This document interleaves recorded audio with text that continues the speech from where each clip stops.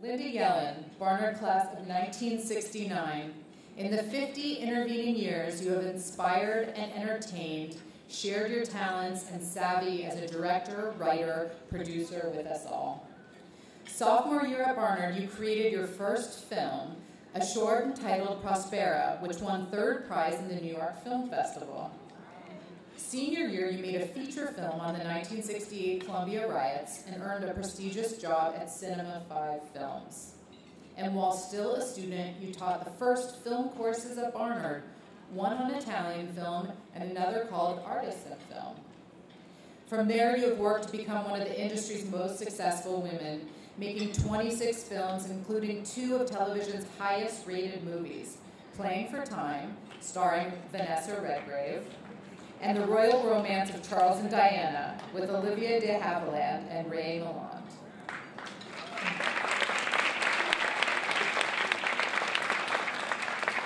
You have won numerous awards, including 2 Peabodys, 7 Emmys, 1 Luminous, 1 Silver Nymph, and 2 Christophers, and your work has been screened at the most important film festivals, Cannes, Sundance, Toronto, and more.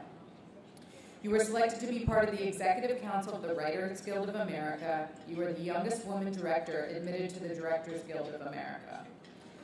You have worked with greats as Arthur Miller, Tennessee Williams, Anthony Hopkins, Diane Keaton, Elizabeth Taylor, Liza Minnelli, Dennis Hopper, William Hurt, the list goes on.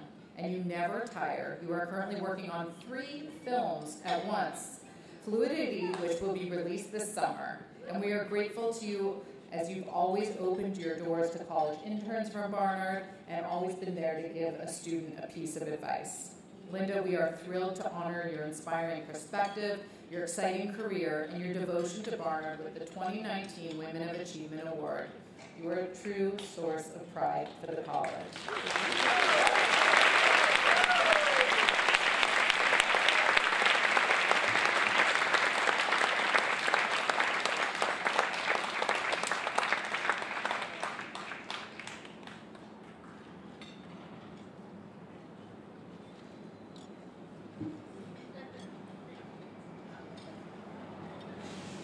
This is better than winning an Oscar.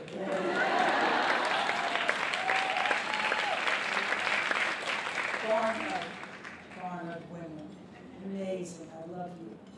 I see around the room too so many of my classmates. Thank you for being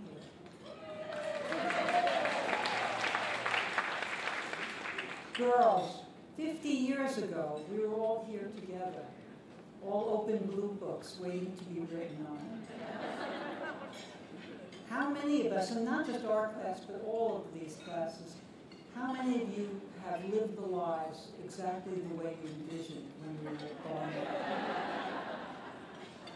But isn't that the wondrous and weird and great thing about life, the surprises? My great surprise first came when I was accepted at Barnard.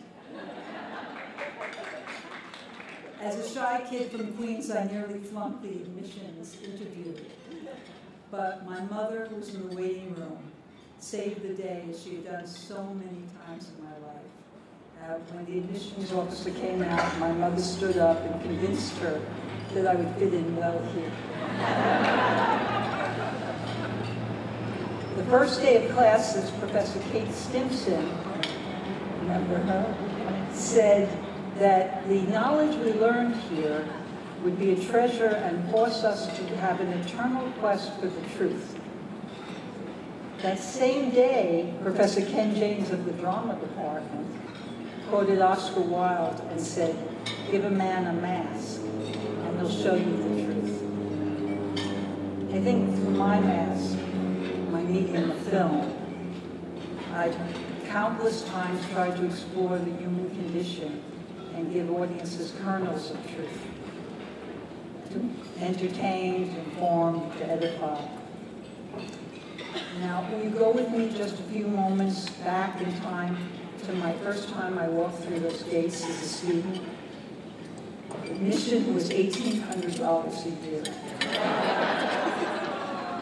No men were allowed in the dorms unless they entered a dorm room and there was a book in the dorm room. But clever Barnard girls use matchbooks. And the greatest new invention was the answering machine. The first person I knew to have one is with us tonight, David Amron. Hi, David. All my Barnard buddies and I used to call his outgoing message all the time just to hear it and then hang up and before he heard us giggling. So, David, I'm coming clean. All those hang-ups, they're for me. But life here wasn't all just fun and games. The Vietnam War was raging, and it led to our Columbia protests, which led to the Columbia riots, which led, ironically, to my first film, which was on the subject called Come Out, Come Out, my first feature. That came about because at that time I was a student directing at Minor Latham, and one night an elderly gentleman came after a performance and asked if I had considered a theater career. And with the smugness of an 18-year-old, I said, no one goes to the theater anymore. I want to make films. And he turned out to be a famed composer, Richard Rodgers of Rodgers.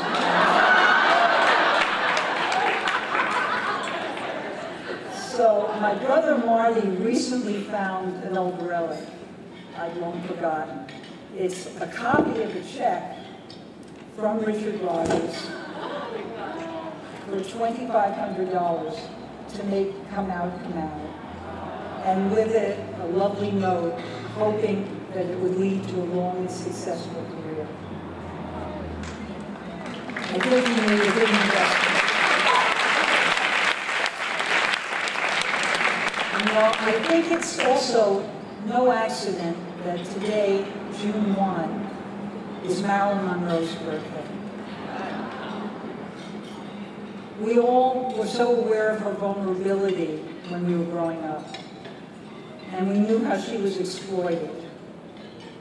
Marilyn learned to be taken seriously, and she so wanted to be educated. She used to sneak into classes at UCLA. We can only wonder what her life might have been and what she might have become had she had the opportunity for an education that we were all here so privileged to have. I just want to end with the way that my life has been. It feels like it's been so intertwined, my life and my art. So I'm going to end with a quote from a script that I wrote when I was 31. Which is now, ironically, being made into a major motion picture. Another of life's surprises. I'll give you the setup. In it, a successful woman, a pioneering woman, really, in her career, goes back to an elite women's college. And here's what she has to say. Oh, by the way, I left out an important thing. I wrote her as old. She was 56 at the time. She said, it's been a long time. The women I saw back then had so much to look forward to and to contribute. They still do. Fight to make that contribution. It won't be easy, I can promise you. But it will be worth it, I promise you. Sometimes your choices will be limited. Not by yourself, but by others. Be persistent, be fierce, and if you have the courage and the audacity to believe, you will achieve your goals.